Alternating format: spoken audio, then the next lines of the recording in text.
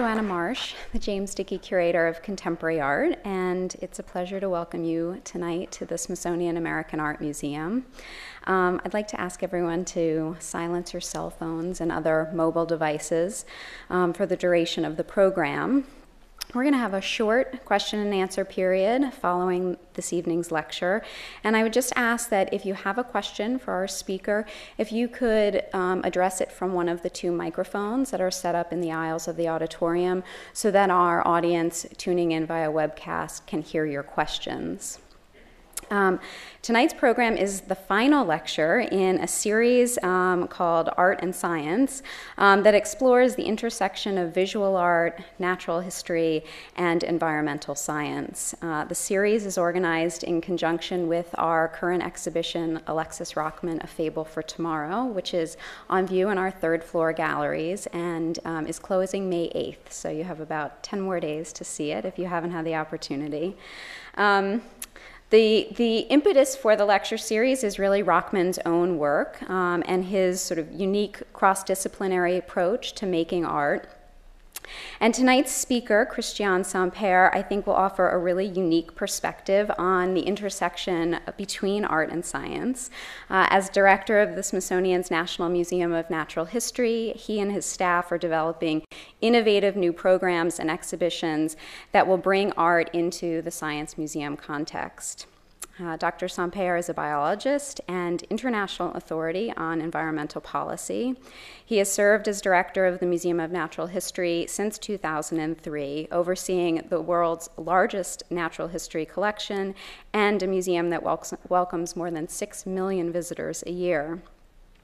Between 2001 and 2003, Samper served as deputy director and staff scientist at the Smithsonian's Tropical Research Institute in Panama, which is the world's largest research facility for tropical biology. In the science community, Dr. Samper is known for his work in the ecology of Andean forest clouds, conservation biology, and environmental policy. He currently sits on the boards of the American Association of Museums, the Nature Conservancy, and the World Wildlife Fund. He's also a member of Harvard University's Board of Overseers and Biodiversity International's Board of Trustees. Prior to joining the Smithsonian, Dr. Samper spent more than a decade working in Colombia. In the early 90s, he was a driving force behind the establishment of a network of private nature reserves and major environmental education programs throughout Colombia. He went on to found the first National Biodiversity Research Institute in Colombia and served as chief science advisor to the Colombian government. For these contributions, he was awarded the National Medal of the Environment by the President of Colombia in 2001. So we are very pleased to welcome Cristián Samper tonight. Thanks. All right, thank you for the invitation and for the opportunity to be here tonight and talk a little bit about this intersection about art and science. This is one of those topics where a couple of friends in the audience sort of said, how are you feeling? I said, well, when you go out of your depth into areas like art where I'm not an expert, it's always interesting. So I had to recruit help right up front. And I want to acknowledge Jennifer Tafe, who's up here, who's my executive assistant, who conveniently has a master's degree in art history. So she deserves most of the credit for putting this together. And I also want to acknowledge Barbara Stauffer, who's here, who's helped us with this exhibit as well, or the talk. But she oversees all the temporary exhibitions at Natural History, including a bunch of the ones I'm going to talk about. So they can answer the questions. How's that? I actually offered to introduce them and let them give a talk. But anyway, let's start. And let me just point out, a couple of people were asking me about this image. And of course, one of the things I think when we start looking up close at nature, we see many things. Any guess what that is? That is a close-up look to a meteorite from outer space, a very famous meteorite called the Allende meteorite, which happens to be 4.6 billion years old. Those are the traces of the origin of the solar system. Just happen to be looked in a way that could be a really artistic expression of nature, if you wish. But before I go into talking about your work, let me tell you a little bit about my personal connection with some of the art issues and a few of the things that have inspired me throughout my career. I want to start with this picture. As was mentioned, I actually grew up in Colombia, in Bogota. And this is a very famous lake outside Bogota. It's called Lake Guatavita. And I used to go there as a kid. I used to climb those mountains, collect bugs and plants, and that's a little bit of how I became a scientist. But to many people that are interested in South American archaeology, this is also considered to be one of the sacred lakes of El Dorado. And we all have, as kids, sort of our museum moment. You sort of think when you went there and sort of what you saw, and you say, oh, wow. Well, this was my oh, wow. And this piece came from that lake. And this is the depiction. This is from the Muisca Indians, the pre-Columbian cultures that were lived outside Bogota, all the way up to the contact with the Spaniards. And the legend of El Dorado talks about the chief going out in this lake, covering himself with gold and offering the gold to the gods. And this is one of the, probably the most famous piece at the Gold Museum run by the National Bank of Colombia. And I think every single kid in Colombia has been there to see it. This is the Hope Diamond over there. But when you look at it, it is art, clearly. I mean, it's this incredible depiction that was made almost 1,000 years ago, showing us a little bit about how some of our ancestors were looking at the world around us.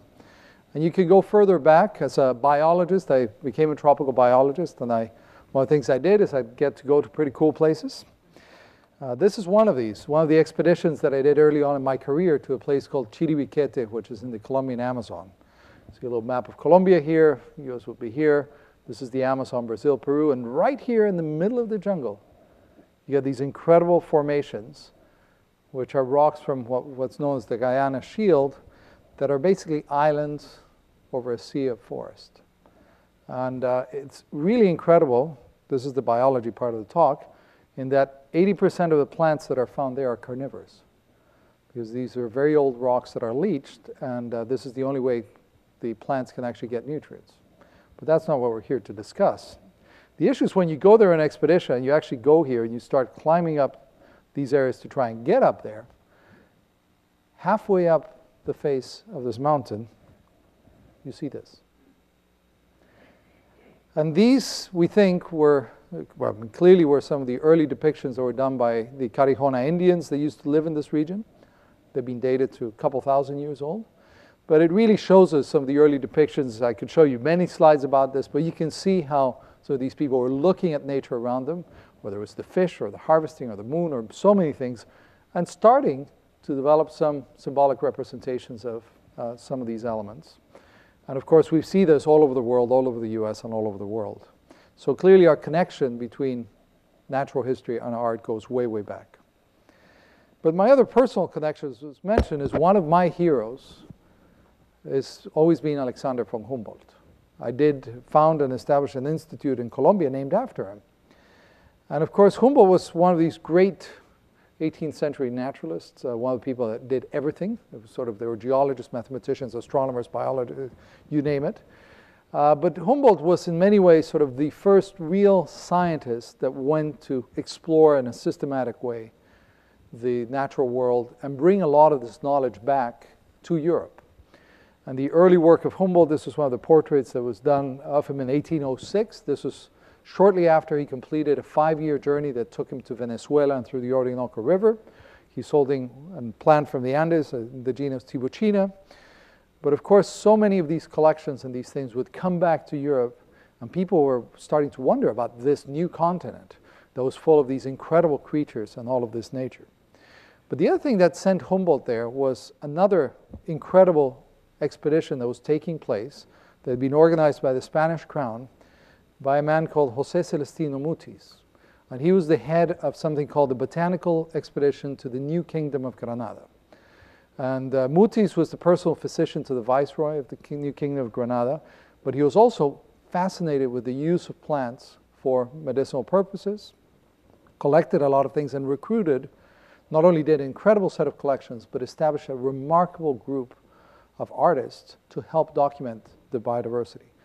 And Humboldt and Mutis met in Bogota. They had an encounter. But these are the kinds of pieces that we get that are very well known. These are housed in Spain. Most people in this country have never seen them, but there's about 35 volumes of these depictions of botanical illustrations or scientific illustrations of the art. And almost all of these plants were completely new to science. And these were the specimens, the depictions that were going back. If you go to the Botanical Garden in Madrid, you can see some of these illustrations. There are actually a few on display at Kew Gardens right now. But the level of detail is quite extraordinary in some of these. This is a plant from the Andes. It's related to passion fruit. It's passiflora. You can see the flower over here. It was really interesting in terms of the way they took the specimens and they would pull together the entire biology and natural history of some of these and put them in a single plate. And I think it was another great inspiration. Now, the work of people like Mutis and the collections of people like Humboldt, as they came back to Europe, remember we're talking about the early 1800s, people were wondering what was going on, inspired a whole generation of artists to start looking and depicting this incredible world, the New World. And of course, one of the famous people was Frederick Edwin Church. This is one of my favorite church paintings, The Heart of the Andes. And it sort of shows you this majestic feeling there with a lot of issues. When you start looking as a biologist to some of the paintings, you realize there was definitely a lot of artistic liberty in some of the things that were being looked at there. But this was the image. This was, to a lot of the people in North America and Europe, the vision of this completely new area full of biological diversity. And it was a window into that world as looking at this intersection between art and science. And that tradition of looking at this relationship has continued, of course, over generations of scientists, of artists, of many people, all the way up to people like Alexis Rockman. And this is, of course, one of the paintings that you can see upstairs on the third floor, Evolution, which this does not do it justice if you go up there and stand in front of it. I did it a few weeks ago, and I spent like half an hour just in front of this one painting. The incredible amount of detail was amazing. And then, of course, as a biologist, I started looking at these issues and the critters, and you realize these mix different time periods. And it's really quite an extraordinary collection of issues, but the tradition continues to this day. And of course, in some ways, this is people like Rockman are doing what Church did back in the 1850s. But let me turn back to natural history and a little bit of what we have done and the museum. We celebrated the 100th anniversary of the opening of this building last year. So the building where the National Museum of Natural History is found opened in 1910, and this was one of the first pictures. When it opened its doors, it was the United States National Museum. All of those of you that are tied to Smithsonian know this well. And of course, some things have changed, like modes of transportation. But the main building is there. We've added some wings. But if you had walked into that building back in 1910, 1911, one of the things you would have realized is if you go into where the Ocean Hall is today, that's what you would have found. These were the actual images. This was the building that used to house the art collections of the Smithsonian Institution. And it's been pretty interesting to see. Here's another look. This is the Ocean Hall today. And you can see these incredible collections of murals, all these remarkable pieces in decorative arts that have gone to places like Sam, the Renwick, and so many other incredible collections. So in some ways, of course, our connection goes back to a physical co-location, and I'd like to think this has actually inspired some of the early partnerships in this realm. Other things have not changed as much. This was the Hall of Extinct Monsters, as they like to call it. This picture is from 1930s, but we're currently studying the renovation of this hall, and I can guarantee you there are some specimens there that have not moved in 100 years. Meaning physically the display and the issues there, but one of the things we want to do is figure out new ways of displaying them, and I think art will come to help us in this process. Now, at the core of what we do in natural history, of course, is a lot of scientific research, and we are fortunate to have this extraordinary collection, which, as was mentioned, is about 126 million objects and specimens. Now that puts in perspective, when I talked to Marty Sullivan of the National Portrait Gallery, it's sort of, and the entire collection of the Portrait Gallery, or the director of the Air and Space Museum, they deal with hundreds, or we deal with millions. But the beginning point, the earliest collections that we have at the museum go back to the US exploring expedition. And this was, of course, the famous expedition that took place in the 1830s, 1840s, where the United States sent out this expedition to document the world. And all the collections in the U.S. exploring expedition, or most of them, came to the National Museum of Natural History, and we have them. But what many people don't realize is that among the expedition were a whole bunch of artists that were brought on board to help document and explain this. And this was one of the artists that was there, Titian Peale, and related to the Peale family, as some of you will recognize. And he was an accomplished artist and a respected scientist. And these were some of the early publications that came out from the Wilkes expedition, the U.S. Explorer expedition. And this particular volume, which is dealing with mammals and birds, was illustrated by Peale. And you can see a few of the specimens that were collected. These are the original specimens from the exploring expedition. I can show you, in my office, I have a botanical specimen from Australia of a specimen of Banksia that was collected back in the 1830s, which is pretty amazing to see it there and think that's when it was collected. And these are the illustrations in this particular volume that were done by Peale. This was looking at some of these elements as they were doing the expedition, documenting this. And of course, it's another way of documenting nature. And this tradition of scientific illustration, which has gone back to the Muti's years, to the U.S. exploring expedition, has always been a very important part of the work that we do and do to this day at the National Museum of Natural History. We continue doing it. We use different tools, but these are contemporary botanical, not botanical, I know that, scientific illustrations. In this case, an illustration from George Venable, one of the beetles, a new species that was described. And we have a number of these that have been done. This is, for example, a detail from Alice Tangerini, who's one of our scientific illustrators, a phenomenal artist, did all kinds of incredible things. And yeah, that's me. That was not that I collected it, but that was actually a genus that was named in my honor by Vicky Funk, which was great. A little inside joke here. Let me tell you, at least it's a good-looking plant. And I have a good friend in the British Museum who the only thing he got named after him was a tick. So I think a plant is much better. But of course, it's not only what we're doing now, but collecting some remarkable collections. And some of the earliest natural history illustrations and the remarkable work that was done, we actually hold a collection, I should mention, of about 50,000 scientific illustrations. And some of them go back to the work of people like Mary Sibylla Merian. This is one of her self-portraits. You can sort of see the way she saw this. But these are illustrations that some of you have probably seen. These incredible documentation of the natural history in the full sense of the word. It's not just the specimen, but it's trying to convey the natural history of some of the specimens that she saw.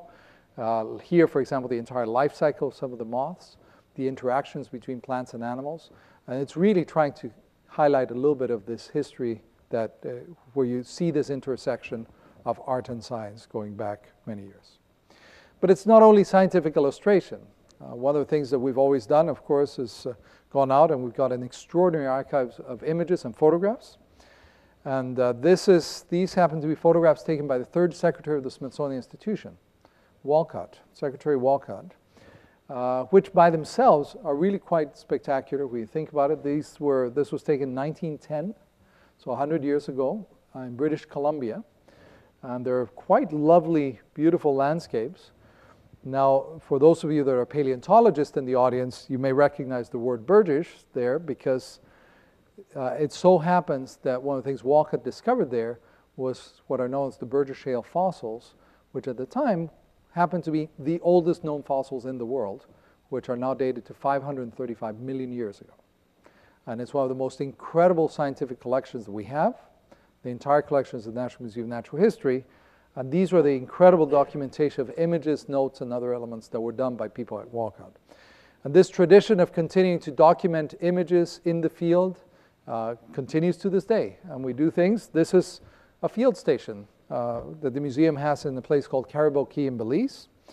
We've been doing work there for about 30 years. And this is a photograph taken by someone I want to honor tonight, who we lost recently, unfortunately, Chip Clark, who was one of our great photographers. And one of the things he did was look at these incredible creatures and make them come alive. If you see some of these images of the Hope Diamond, the work that goes into showcasing the intricate details of some of these objects in the collection is quite extraordinary. And Chip was a master like none. And unfortunately, we lost him last year. But we also have some incredible historical photographs in places like the National Anthropological Archives. One of the issues, those of you interested in southwestern archaeology recognize Nampeyo. This is one of the images in our collections, these incredible historical documentations. Nampeyo did some extraordinary pottery from this area, and this is one of her pots, the southwest, depicting all of these elements, moths and other areas. But what you don't realize, I don't have to go into the whole story, time to go into the whole story tonight, is that Nampeyo, in her artwork, was actually inspired by some of the early archaeological explorations and pieces that were found in the southwest.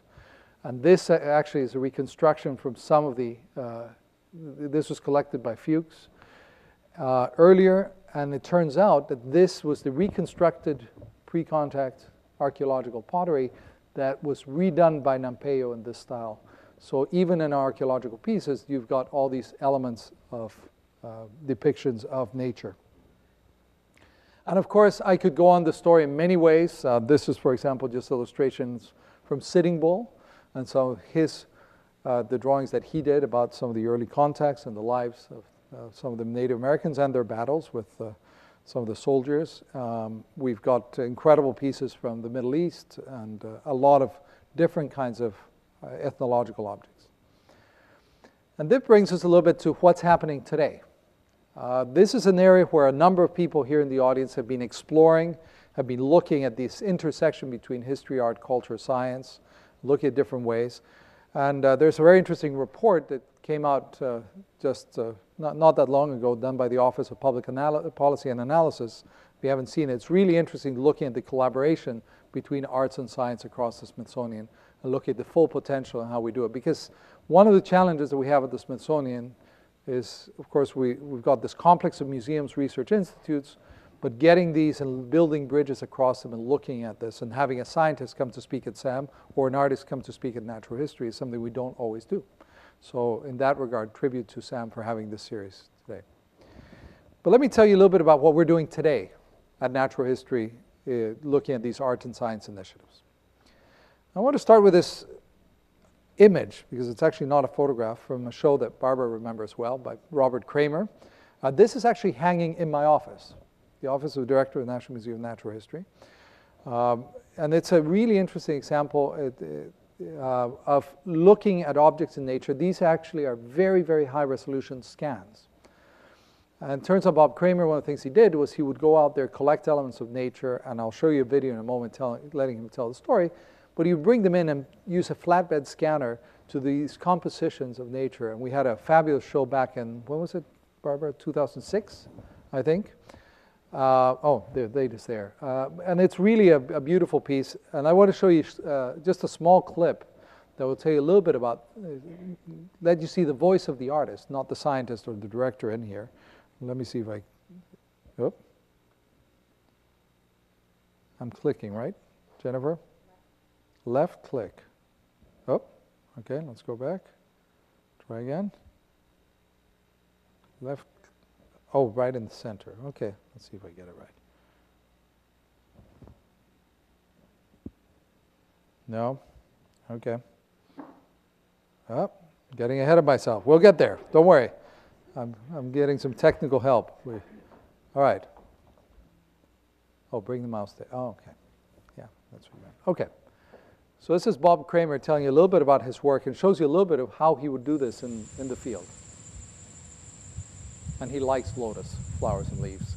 You've seen his work. One of the things that always amazes me about the art world is the introduction of ideas.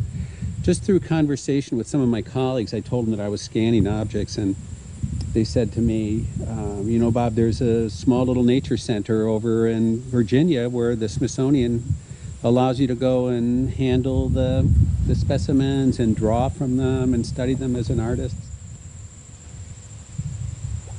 It steered me in this whole new direction of working with natural history objects. Time to go to work. If I showed you a whole clip, you'd see he brings these back into his studio, and he'll start hanging them up and burning some of them and then doing high-resolution scans, and the results are quite remarkable. So you can see all of his images in our website.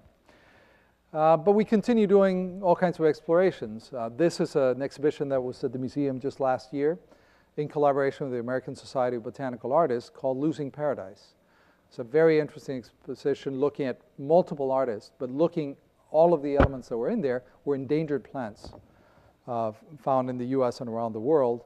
And there were, again, incredible insights. The one thing, as good as an image can be, as good as a specimen can be, the artist can preserve some of that spirit of the plant or the specimen in a way that no one else can and point out some of these remarkable elements. And if you go to the museum today, you can actually see this exhibit that's there that we do every other year in collaboration with the Botanic Garden. And this is done by our horticulture division at the Smithsonian on orchids.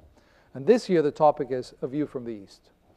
And not only do you get to see some spectacular displays of orchids, which are always nice in the cold winter in Washington, but this year we actually, because we're looking at the East, we collaborated with the Freer and Sackler galleries and brought over a number of elements from the collection of the Freer and Sackler, which are on display side by side with the orchids, and at the same time, the Freer and Sackler is doing an exhibition looking at orchids in the Asian art. So it's an interesting example how we can actually start exploring these connections across different parts of the Smithsonian through a single topic, but different points of view. And of course, we not only do it here, but this is one of the things that some people were mentioning. We opened a year ago the Hall of Human Origins, which has done extremely well, but one of the key elements for the success is the work of an artist, John Gurche. And the interesting thing here is that he actually self-defines himself as a paleo artist. And the interesting thing is he did, on the one hand, these incredible reconstructions of early hominins, like Neanderthals or the Homo floresiensis, based on the best information forensic anthropology and how we can actually reconstruct these. And if you go to see the exhibition, you can actually look at these and look in the face. And if you want to go further, you can actually take your image and morph yourself into a Neanderthal. And as I like to say, some of us require less or more morphing, but that's a different matter. But the other thing he did, which was remarkable, is these incredible sculptures of Neanderthals trying to recreate their lifestyles. And these are life-size bronze sculptures that are in the gallery. And the impact that these are having in terms of people, you can see people coming up to these and hugging them. You can see them interacting with them and touching them. And it brings a sensory connection that's really quite extraordinary in the way that this has played out. So it is art that's making a big difference there.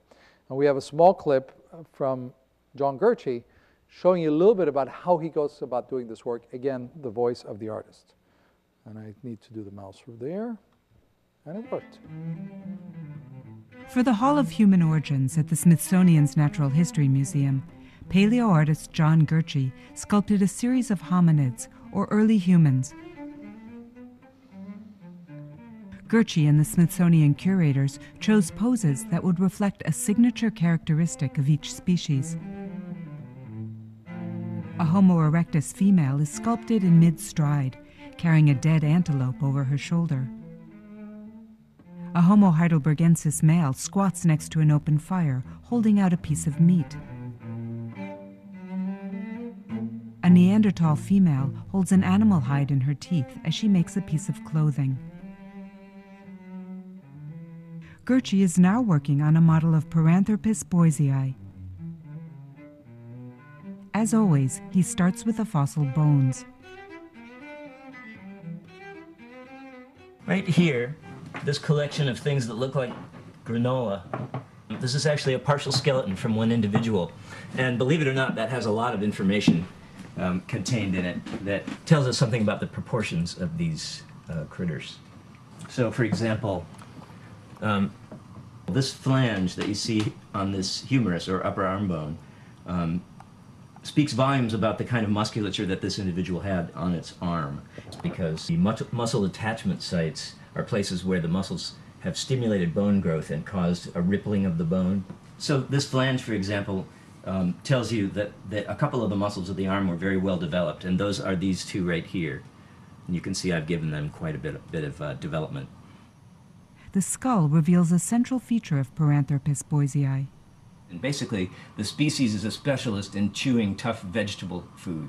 And they have massive molars, like 4 times the size of ours, and they have bony crests to support very large chewing muscles on the skull. So we decided to have this individual pulling a tough root out of the ground. The contrast that's made between this individual and our hominids that are in our own ancestry living at the same time are sort of the path of the chewing machine and the path of the thinking machine, and this is the chewing machine. Anyway, you can see more about his work there, but do come and see it if you haven't seen it. It's quite remarkable. And this kind of forensic reconstruction art we use in contemporary cases and different galleries as well. And all the way to things that are there right now. This was one of the more interesting things that we did, the hyperbolic crochet coral reef. And I will confess publicly, and so Barbara knows it, that when this was first proposed, like 2 years ago, I said, we're going to do what? I've since been educated. Let me put it that way. I've become a big fan of the hyperbolic crochet coral reef. This is, or actually was an exhibition, a temporary exhibition that just came down, but it was remarkable. It's at the back end of the Sant Ocean Hall. And the interesting thing here, of course, is we're talking about corals and coral, the importance of coral reefs and the threats to coral reefs through things like bleaching and ocean acidification. And this turns out to be a community project that involved more than 800 people that did the crochet of this particular reef here in the region. And it's quite a beautiful display. This started in Australia. They did smaller versions. This is the largest one we did. And here you can actually see this white patch here, which is the representation of coral bleaching, the thing that's actually going on there right now. And it was incredibly interesting to see how the kind of people that this would draw into the museum and how people connected to it. So I think art in some of these exhibitions does give us an opportunity to relate to different people and open their eyes and show them different perspectives based on the science, but looking at other angles of examining this. And just last week, we opened an exhibition that's also very popular, which is the Nature's Best Photography. Back to these issues, these are some of the leafcutter ants, and there's some really quite extraordinary images. Come over and see them, but I'll just show you 3 of them. This is water, just a nice, wonderful image of a detail of water on the beach and a wave. Or this, which I asked Jennifer and said, why did you pick that one? I said, I just thought it was beautiful. And I'll give you a guess what that is. If you've seen the exhibit, you can't cheat, okay? Any clue what that is? Polar bear? Almost, close. These are the footprints of a wolf on the ice. These are incredible connections, and this exhibition that we do every year, it's incredible to see how popular it is, how people are there. And of course, photography these days has transformed the way we relate to this, and we can take it around and look at the world and explore it in different ways. Now, the other thing that we've done, and just to tell you what's coming up, is we're doing another exhibition that will open later this summer that's called More Than Meets the Eye. And it's about looking at multiple ways that we use at examining and studying nature. And some of these are scientific methods that happen to be quite beautiful. For example, this is a fish skeleton. It turns out that fish biologists, to be able to study developmental biology, one of the things you need to understand is the developmental biology, the structure of the bones inside a fish. You can get baby fish and fish of different sizes and see how they change. And you can treat them. It's a clear and stain method. And this is the kind of result that you get, these incredible images. And Len Parenti and some of her colleagues published a whole book, a catalog called Ichthyo, which shows you X-rays and different ways of looking inside some of the fish, which is really quite beautiful. And I invite you to come and see that in the fall. But the other thing that we've done is we've established a number of artist-in-residence fellowships across the Smithsonian. And they can apply to go anywhere, but what's been interesting is most of them are actually asking to go to the Museum of Natural History. And what they want to do is look at the collections for inspiration. I want to show you a few of the products of this Artist-in-Residence Fellowship. This, for example, is an artist that came and did an internship in our Department of Botany. And it turns out this was last year, and this was actually the display that was presented at the Renwick Gallery based on this. So you can see the details of the flora and the inspiration that came straight out of this internship at the museum. This is another one that's really interesting from Rachel Birtwick. Looking at this, and you're wondering, what is this? Well, these are pigeons. And this whole installation is done around the story of one particular specimen at the museum that's very famous. It's called Martha. And Martha was the last passenger pigeon. It turns out we have the last passenger pigeon at the museum, and 1914 will mark the centennial. But she was so inspired and so moved by the story of the extinction of one of these species that she developed this entire installation using Martha. And coming up soon, when is it, Barbara? In September. Okay. This is another installation that's coming up that I think will make the Hirshhorn nervous and envious. But this is Wang, and what he's looking at, he actually came to do an internship there and worked with Lynn Parenti, one of our ichthyologists, and he is interested in the topic of bioluminescence. It turns out bioluminescence is key in the ocean. If you live in the mid-ocean, there's no light. Bioluminescence is the name of the game. That's how you communicate. And he was interested in this and using art and looking at different ways of showcasing this, and he's come up with some incredible explorations. Couldn't that be at the Hirshhorn? It's really pretty amazing to see this exploration. It's going to be in the temporary exhibition gallery in the Ocean Hall. And most people say, I wouldn't come to a natural history museum to see art, but guess what? It is, and it's new ways of looking at this. And it's not just the artist, but I want to read to you a quote from Lynn Parenti, who's the ichthyologist, the scientist that hosted this artist. And she says, CJ is simply one of the most creative people I have ever met. His investigation of the creation of light by living things knew no bounds. He manipulated fixed specimens to see just where their light organs were and how they worked as readily as he reconfigured the commercial light sensors. He crossed the boundary between science and art by denying its existence. So please come and see it in the fall. Again, it should be a very interesting element. Now, in closing, I just want to go back to the issue of looking at the nature around us can inspire us because there is so much art in nature. And many forms and shapes. This, for example, is a dinoflagellate from the caribou, from our field station, Fort Pierce. It's a scanning electron microscope of a tiny, tiny planktonic organism. And we start looking at it, you say, oh my gosh, this is incredible. These are, the fossil record has some incredible evidence. This is one of the collections there. But it is an object out there that we can look at in so many ways, and where an artist can present the same thing in so many different elements to showcase and discover this world around us. And sometimes it's an issue of looking up close with different methods. And this is an image from jade. Turns out if you look at jade and look at it in fine detail, this is the kind of structure, the structures that make up jade. And in this case, this is work by Sorena Sorensen of the museum. She's using a method called cathodoluminescence. I almost got it right. To highlight and to study the crystalline structures. Or if you look at these, I knew you were going to. This is chalcophenite, which is another structure. It's a mineral structure found out there, close-up detail. And of course, you can look at it and say, wow, I mean, these are incredible elements.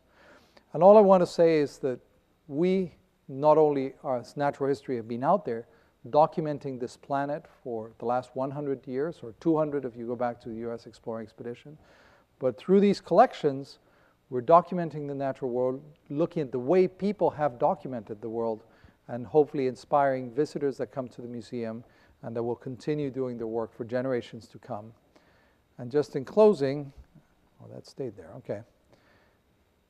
Let me just finish with a reference to the exhibition and the artist that we're discussing as part of the series. Alexis Rockman, who I understand opened the series. I wasn't here for his talk.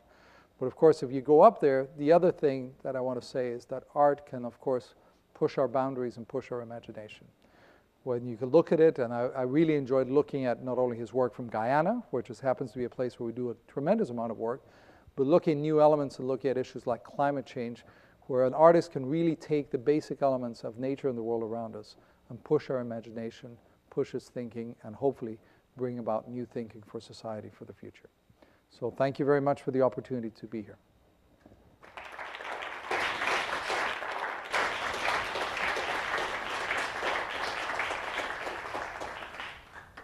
And if you have any questions, Jennifer and Barbara will take them.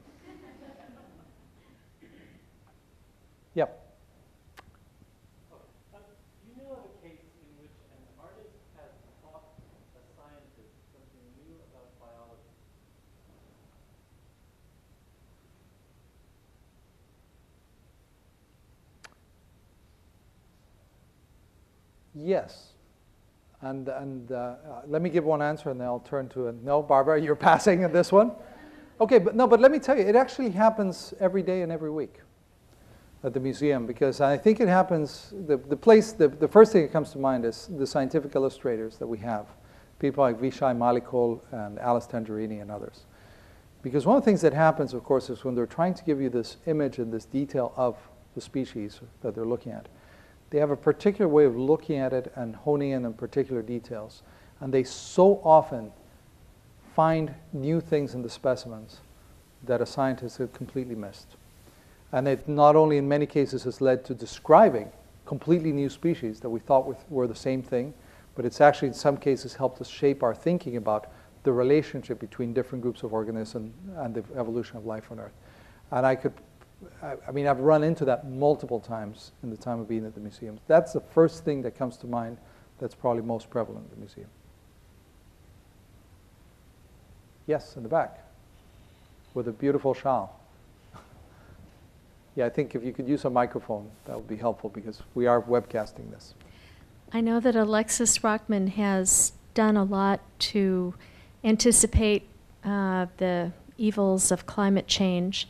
And I believe that you had an exhibition, it may still be up, on the coral reef that was done, it was all crocheted, correct? Yes.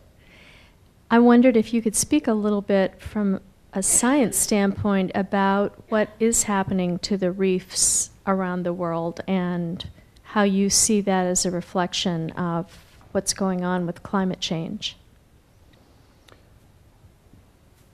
So I could do a whole lecture just on that one question, but let me give you the short answer. I think there's no doubt that climate change is happening, and the key issue is not whether it's happening, it's whether it's happening faster or not.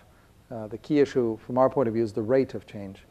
And I think there's clear consensus in the scientific community that this is happening and that humans are playing a role. The other thing that's important is that we also know that climate change has happened multiple times in the history of the planet, not always human-induced. And when you look at the major transitions in evolution, there have been major periods where there have been massive impacts, and the fossil record gives us a window into the past, including reefs. I'm going to come back to this issue. But as you look at it, there are many, many impacts of climate change in many different kinds of communities, whether it's plants at mountaintops or edges of continents or others, but certainly reefs are one of the most sensitive organisms there. Now, of course, coral reefs are very sensitive in that they live in a fairly narrow band of water, a particular depth, in that they rely on light to be able to do most of their photosynthesis. We actually know there are entire groups that are deep ocean corals now. But when we think about these corals, and of course, anything related, the impacts of climate change will probably be two that may have the biggest impact in terms of the reefs. One, which most people talk about, is potential the changes in the sea level rise, which could have an impact there. And those will happen. They are happening. We know that there's been some changes. But the second one that's probably been less studied and discussed is the impact of what's called ocean acidification. And the issue there is that carbon, the CO2 in the air, will form acid, and the acid will impact anything that has a calcareous skeleton, including coral reefs, but also planktonic life. And that is a real issue, because corals, if you have acid above a particular threshold, it will basically destroy the coral reefs. And that's probably a bigger threat than anything related to the changes in the sea level rise. There are also fluctuations in temperature that happen. And if the water gets hotter or not, what causes bleaching, which I showed there on the reef, is actually when the water, through things like El Nino years and others, warms up too much. What happens is that coral actually releases the algae inside, and that's what leads to what you see when you see white is the calcareous structure of a coral. So there are many issues that are happening and many potential consequences there. What is happening right now? I think we know that there are many parts of the world where we're seeing the impacts already. Bleaching has been massive in many parts already. And I think part of what we knew we can do as a Smithsonian institution is, for many places like Panama, where I used to work, we have very good baseline data for some of these reefs. We can actually show and monitor the longer term changes and look at the science and how some of these impact it without necessarily going to an environmental advocacy point of view. I think what gives us credibility is standing in the science and showcasing the impact. One last comment is, I think the best answers that we can get right now are going to come from the fossil record. Because it turns out there have been many periods like the Permian-Triassic extinction when all the reefs and everything that had any kind of calcareous structure went extinct. Everything. Because of ocean acidification that was tied to global warming at that time.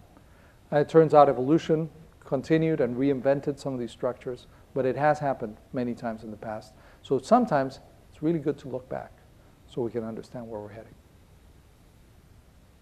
That was more than 1 minute, but don't get me going on this. I could go on for a long time.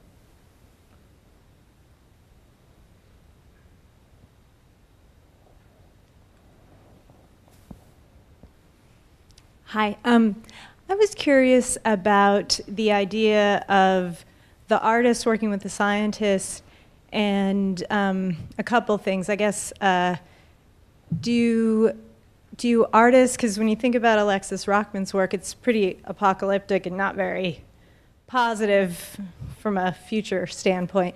So do you think that when artists work with scientists, they maybe, because they're getting the real science, they can think more positively, or maybe they get more depressed because they see, oh, it's even worse than I was portraying.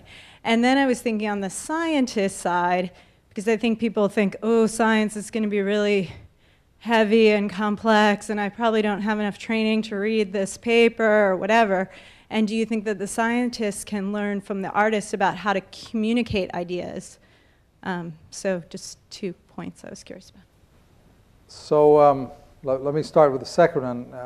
Yes, I mean, I think certainly we can learn how to communicate ideas in many ways. And I think, as I mentioned, cases like human origin, someone like John Gertie and the work that he did there, it's a really interesting, based on really solid science and someone that understands the science, but can do some art that no panel, no video, nothing else that we've done would convey that relationship between some of these early humans or hominins, in this case, as some of those reconstructions. I mean, that's when we do an evaluation of the hall, that's one of the things that really strikes people. So absolutely, I think they can help us look at it. And by bringing art into this, I think we can connect to people in different ways.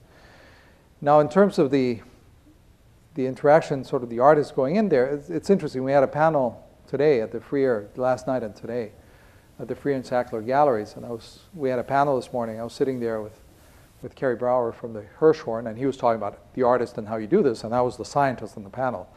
One of the things that you're realizing is, of course, how different they are in many ways, although in that you're looking at, as scientists, we like to think of, we're using the scientific method, we pose a hypothesis, it has to be testable, we do peer-reviewed literature, but that's how science evolves. And the key is it's a community enterprise that builds on this and gets increasingly sophisticated over time. I think in the art, you're looking, it's a very different issue there, where someone put it in the panel this morning, the object is the knowledge. It is that particular piece that it captions and looks at this. Now, would the science influence the way the artist looks at this object? Probably. I think it would. Would it be less or more pessimistic or optimistic? It depends on the artist and the scientist, to be candid. We have plenty of gloomy scientists, but also some very optimistic ones. But I think what the scientist can always do is sort of showcase, just point out certain things that maybe an artist wouldn't have looked at, and then there can be a very constructive dialogue. And I think that's what we see every day, and that's what's interesting. We are experimenting this, and people like Barbara Stauffer deserve a lot of credit for leading us in this direction. Interesting new waters for us in some ways, but I think it's working well. Do you want to add anything, Barbara, since you're here?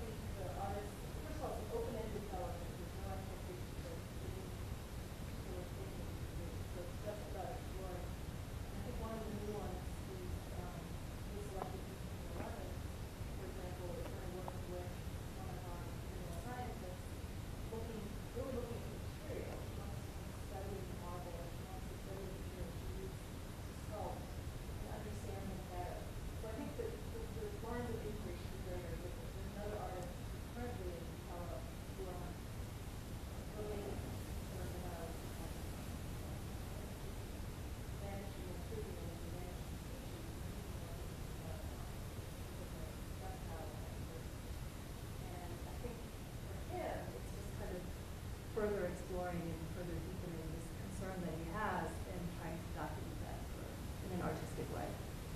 And actually, Joanna kind of manages the whole process, so if you want to chime in. Anything you'd like to add?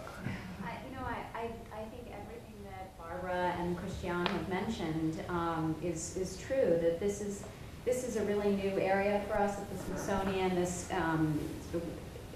collaboration between the science and the art museums, and we've seen how fruitful it is for the artists who come and participate in the fellowship program to work with the scientists, and we expected that outcome. But what's been even more rewarding, and what I think is really driving the program forward, is the responses we're getting from scientists and other researchers across the Smithsonian, not just at natural history, but at air and space, at American history, all the units, who say that their own research is being fueled by the conversations they're having with the artists. And while it just sort of opens up their thinking about their niche subject. And I think that that's been fascinating also to hear from the researchers here at the Smithsonian. Okay, any others? Back here. Yeah. Dr. Samper, you spoke of how, well, one of the questions related to how art can help teach people about science. And back at the institution that you and I shared, the Tropical Agriculture Research and Higher Education Center, CATIE in Costa Rica, there's a botanical garden. And recently, the trees, a couple of the trees, have been painted. You showed us some slides of art in nature. Well, this is art on nature. And this is a ceiba tree, the sacred tree of the Maya. And it shows how the Mayan people emerged from the underworld and how the canopy of the tree relates to the upper world and that we're in between. And so this is something that some people have found very inspiring. Others find it very troubling, because this is a tree in nature, and someone has put art, some view it as graffiti, upon nature itself. So I just wanted to ask if there have been any controversies in any of the projects that you've been involved in, the intersection between art and science. Has anybody felt that what's being done is perhaps inappropriate? Not that I'm aware of off the top of my mind. We've had plenty of controversies over other issues, like labels or certain areas, but not on the art that we've used there, and that's an interesting question. But we may run into it. I mean, some of the things that we're doing right now are going to push this, and not all of it is that comfortable. And for scientists, back to the question of different ways of thinking and seeing, for scientists that have a very structured way, sort of even putting a crochet reef in the ocean hull was interesting. I confess my own reaction was, what? It wasn't obvious to me. And there are other scientists that may say, you know what, we shouldn't be doing art in here because this is a temple for science. But we haven't, certainly nothing that surfaced to my attention or that's hit the front page of the Post or anything like that in this particular case. But you know, you mentioned botanic gardens. As a botanist, which is my training, I love gardens, and you and I have been in the one in Katia and others, but one of the things that's been interesting is to see the phenomenon of things like the Chihuli glassworks in botanic gardens, which have been incredible. I mean, if you've seen them, I find them inspiration, putting the art right there in the middle of this and of a botanic garden, and I think it's a very interesting example. I think some of us would have a problem, and I have a problem personally sometimes when you see some artists taking nature or certain elements of nature just for the art. And it's been controversial in some cases. I mean, whether you're going to tell me that we're going to end up using an endangered species to make an artistic point, I say do it with something else. I mean, leave the species alone. And that's a dialogue where I think there are some places where there are going to be some interesting tensions. But it's interesting to explore those boundaries and see where they take us. I may give you a very different answer in 1 or 2 years, but let's see how these work out. But, okay, anything else? Oh, Dr. Samper, I just want to say thank you so much for such a great talk, and and for closing out this series. This is the final art and science lecture, but I hope this is a conversation that continues here at American Art and obviously at Natural History. But I wanted to close with one final question to bring it back to Alexis's first talk in this series. What he admires most about the connection between artists and scientists is their interesting and different uses of creativity. So I was hoping you might have a comment or two about how you use creativity in your work as the director of a national museum and a botanist, biologist, scientist, and how it's helped you in your line of work. Yeah, my definition, when people ask me sort of what's a scientist, I can give you sort of the academic definition of the scientific method, but another way of putting it that I sometimes say it's usually the best scientists, or most of us that do science, are people that have a kid that never grew up inside us. In that part of what we're doing is always asking questions. That's what fuels us. It's what's out there. It's like my 5-year-old daughter and everything, all the questions she asked me in Rock Creek Park every weekend. Well, the best scientists continue asking those questions for the rest of their life. And I think it is looking at that and posing questions about this and continuously looking at the world around us and trying to understand it that does it. So certainly curiosity and that kind of inspiration is fundamental to the work that we always do. And I think what's interesting, as someone like Lynn Parenti mentions there, is that dialogue, as scientists sometimes we get stuck in our own particular ways of looking at the world. I think sometimes had that dialogue with an artist or a historian or someone else can really stretch us in new directions or show us new ways of looking at that world around us. So I think there is room for creativity. In terms of my role more as a director, I think it's making sure that we have a place where those kinds of inquiries can take place, for letting people pursue crazy ideas, like the hyperbolic crochet reef and other things like that. And I can guarantee you that probably some of my predecessors would not have had that crochet reef there, and it's there, and I think it served us well, and hopefully we can continue doing this. And let me say, just in closing, that I do want to thank Sam for holding this series and for the invitation. I mean, just the fact of having some of us scientists come here to an art museum and talk about this is really great. The same way we're inviting some artists into natural history, and I'm sure this will help us understand, in our view, understand the natural world and our place in it much better. So thank you all, and thank all of you for braving the storms and potential tornadoes tonight.